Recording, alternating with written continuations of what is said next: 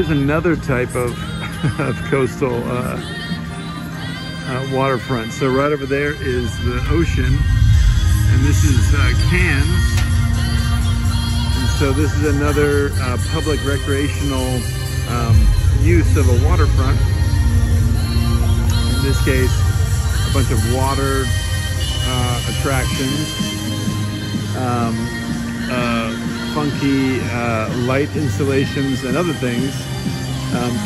In this case, appealing more to not so much a mixed audience, but a tourist audience and travelers from mostly young folks